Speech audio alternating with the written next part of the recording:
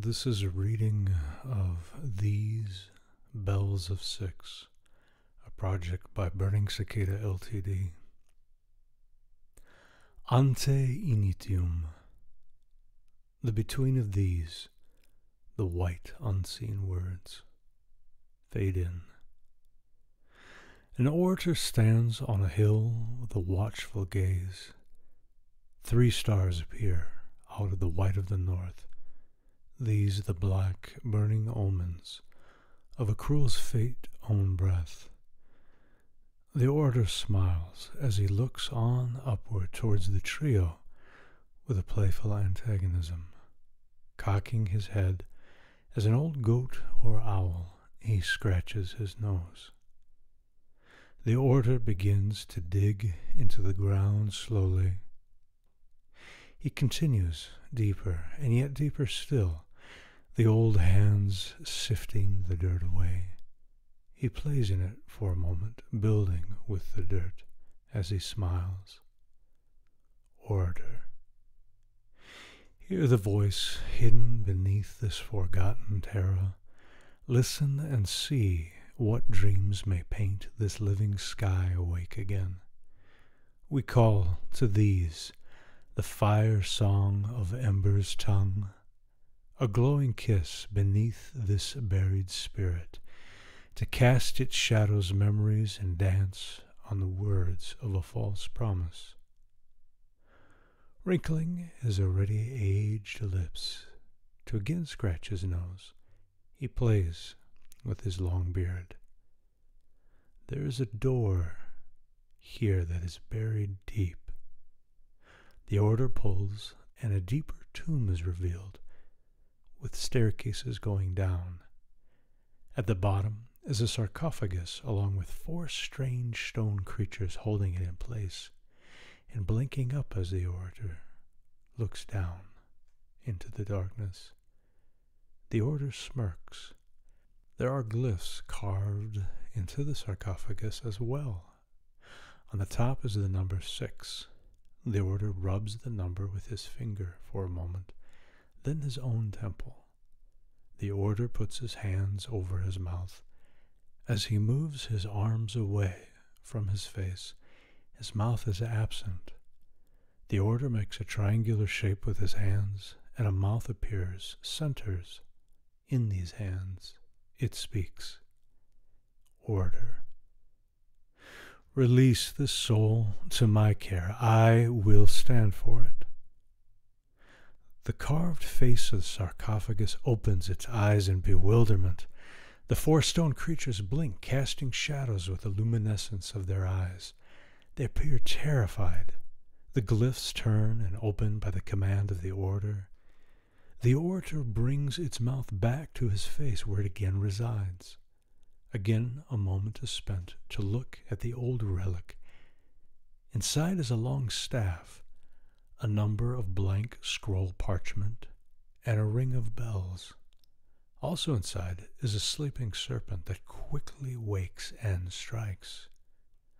Upon biting the orator, the snake appears to writhe and die, and the orator begins to take out the pieces one by one and begins assembling them back together.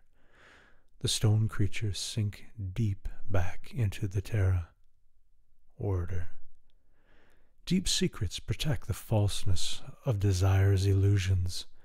Want does not lie, it only knows to consume complete, beckoning to the great void, until all hope within is filled with an endless emptiness. It is only a hungry child, servant of compulsions remade. Tell them they have made themselves slaves by choosing to be filled with what only wishes to consume their joy and leave them with no purpose. With this, the orator produces a bowl, rips the dead snake in half, and uses its blood to begin writing words on the blank parchment. The orator then reanimates the snake and fashions it into a white deer by blowing on the pieces of the snake. When the orator is finished, it stops for a moment and begins looking down at its hands. As the orator continues to speak, 10 staircases begin to grow, each out of the orator's fingers. The staircases ascend into open mouths of the many assorted faces that suddenly appear. Each one of the faces wears a varied emotion and purpose from the others. Anger, joy, hope, repulsion, to note a few. Growing out from the heads of each are the thoughts that would seem to whisper and misguide. These voices that distinguish and occupy the 10 characters are lies and are told and easily believed, such as how we rely on our worth, perspective, and wants. Each face is connected to the others by bridges that grow off of their faces. The deer the orator has called begins to climb each staircase, sharing a different message than what the faces have heard from their own perspective, voices, and disease. The deer moves from one to the other, whispering in the ears. The broken, diseased thoughts begin to die and shrivel as weeds. Orator.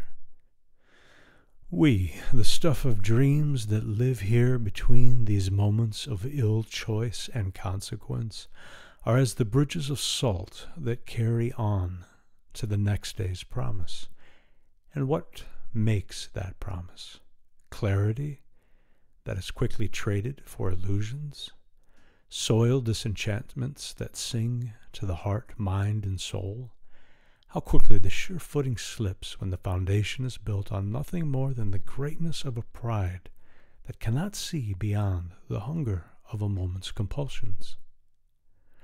As each of the faces is visited by the white deer, they begin to cry, and the salt staircases crumble back into the orator's hands.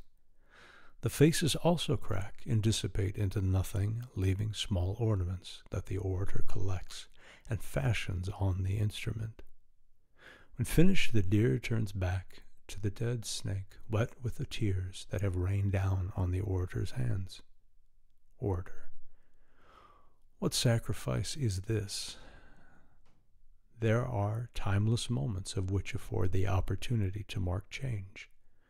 Always a moment to change when truth is given the opportunity to sup at the heart of one that is willing to make change their guide. The orator stands now beside an instrument of recollection and purpose, this a bell tree that has been fashioned with words of a forgotten tongue, but with the things of which hold all together.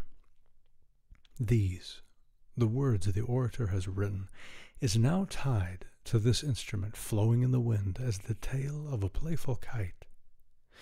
The orator touches the words on the instrument for a moment.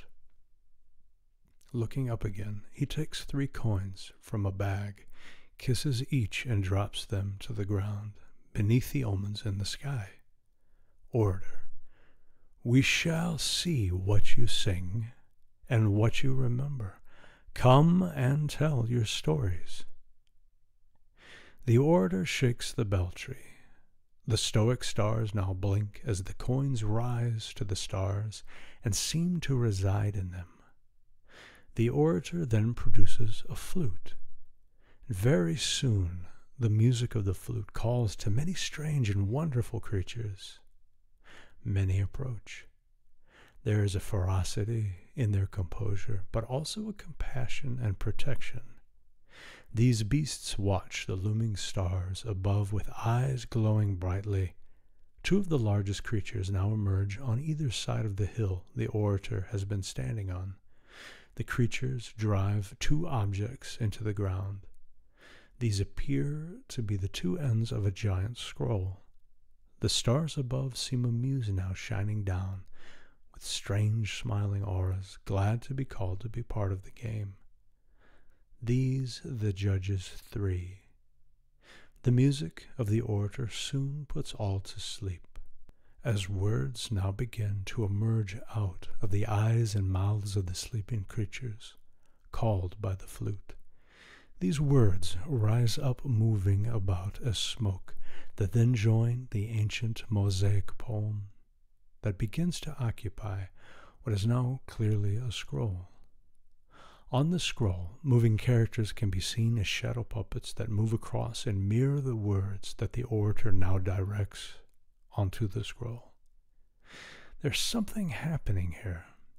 This is the song of want and how it began to speak and reside in us all. The words begin to appear as such on the scroll. The fire song sings in the breath of the kind as it echoes and echoes and echoes through time. Perfect in shape, purpose, and design, it will come when it's called by any that choose to hold it inside. It may burn awake what is seen and unknown. It may show the way to the lost on this road, but always it does burn away all the lies that we do feed ourselves as we do compromise. The splinter of our spirit and heart that we knew as we bend and we break as there is something due. So do not give it rest as it knows where to go, to the dread that does hide in the beds of the soul. To the false it will stare and burn out supplication of the hunger that binds in the worship of nothing. Take back yourself now, your will and your mind, this truth that must sing in this will to be found. Take back yourself now, you must fight for your life, as the absence will take till there's nothing to weep. Wings to protect, wings to behold, rise above the burnt ash of these dead legions now cold, for even the thief that has stolen but a moment's heart's light will rest well in the peace that these struggles have fought. Though the fire does burn the falseness away, the home that endures is better this way. The fire song sings in the breath of the kind as it echoes and echoes and echoes through time. Perfect in shape, purpose, and design, do not mock what it gives as it does burn out the blight. These, the dark stars three, begin to converge into one mass looming above in the distance. Orator. Such is the hunger of the void. They whom can summon sight ring these bells clear, a lucidity of moment's choice, bending the might of circumstance and foe. What is this space in between, this moment of choice whereby will is tested and character made? Sleep, friends. A black ziggurat appears from the star's black aura, and the orator begins to climb to the top of this with the tree bell. As the mosaic of these creatures' dreams continues to move across the scroll, showing us the seduction and fall of one that could be any of us. We are all much capable to the best and worst of things. At the summit, the orator claps 6 times, and all turns black.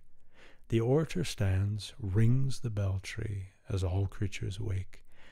The dark star descends and comes to rest spinning above the bell tree, and the orator now holding the bell tree above a locking mechanism, and before finally inserting the bell key into the seal states, "The story is the song. I am the simple face of standing between choice. The end I don't know, but I will show you how this wish begins time and time again." The key is inserted. All goes to a blinding white, save the tree bell and dark star with the interlocking symbols from the coins. The star then engulfs the bells. The symbols converge. Fade to black. This has been a reading of These, the Bells of Six by Burning Cicada Ltd., an animation in current production.